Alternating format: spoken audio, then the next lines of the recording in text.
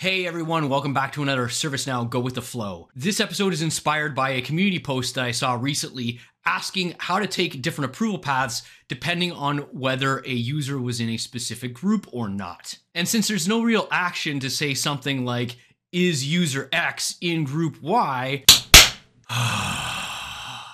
I thought it might be handy for us to run through that example really quick. So the tricky bit of this is not defining the paths, but rather, is the user in the group or not? And in this example, I'm just gonna see if the user Robert Fedoruk is in the ServiceNow group. If so, we're gonna log out true. If not, we're gonna log out false. So first thing we're gonna do, we're gonna go to our actions and we're gonna say lookup records. And I wanna be really clear here that we're using the lookup records, not the lookup record. So lookup records, and we are going to pick the table sys user gr member. It's really handy to understand the group membership table by its table name. It just makes it way easier to navigate to. If you want to know a bunch of other tables that are easy to navigate that way, just check up in the corner. There's going to be a video I made popping up there. So we're going to do table equals sys user gr member. That is a table that stores a relationship between users and groups. It's called a many-to-many relationship. There's another video coming up in the corner that you may want to explore if you don't understand what many-to-many relationships are. So if I'm looking at the group membership table, all I have to do is count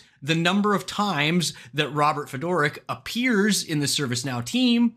And if that count is greater than 0, then I know Robert is in that team. So let's go to our conditions and we'll say user, and we'll pick a specific user, Robert Fedoruk, and group is the specific group ServiceNow.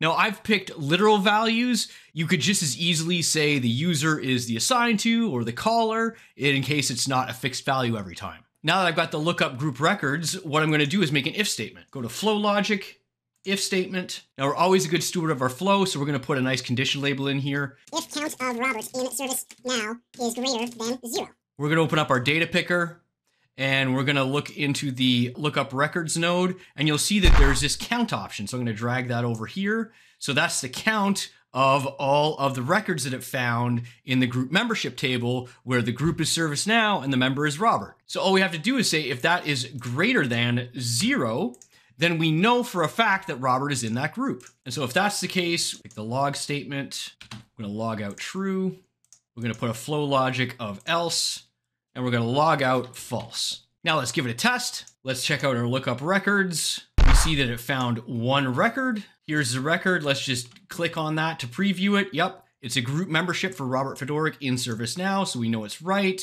And we see that it is logged as true. So there you have it, folks. If you ever need to evaluate if a user is in a group for purposes of flow, now you know how to do it. My name is Robert Fedoruk. I am a freelance ServiceNow architect, recruiter, consigliere, and coach. I can help you get more out of your ServiceNow investment, help you find and vet talent to round out your teams, or help you on the path to becoming a better ServiceNow resource.